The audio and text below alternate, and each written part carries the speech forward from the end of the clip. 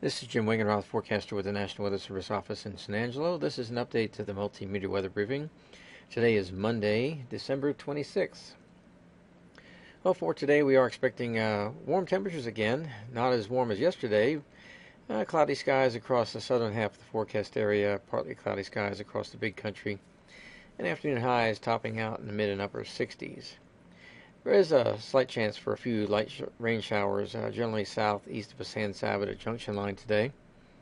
And winds will be light, north to northwest around 5 to 10 miles per hour. For tonight, we'll see cloudy skies continue across southern sections and partly cloudy skies across the north. Again, a few light rain showers possible over southeast sections tonight, roughly along the I-10 corridor.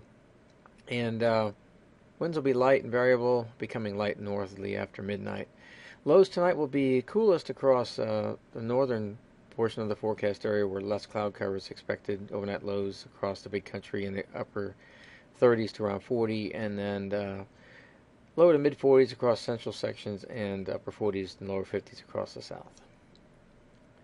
On Tuesday, similar conditions that we're going to experience today, excuse me, and we'll see mostly cloudy skies across southern sections on Tuesday, partly cloudy skies across the north, and a few light rain showers possible along the I-10 corridor, and temperatures again in the 60s.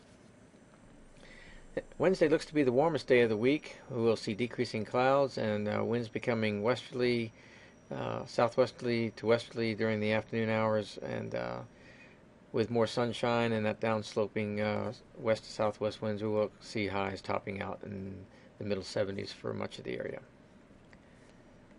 Then a weak cold front moves through the area Wednesday night, bringing cooler temperatures for Thursday and Friday. And by Friday, by the end of the week, we are expecting another chance for showers across the area as an upper level disturbance affects the region.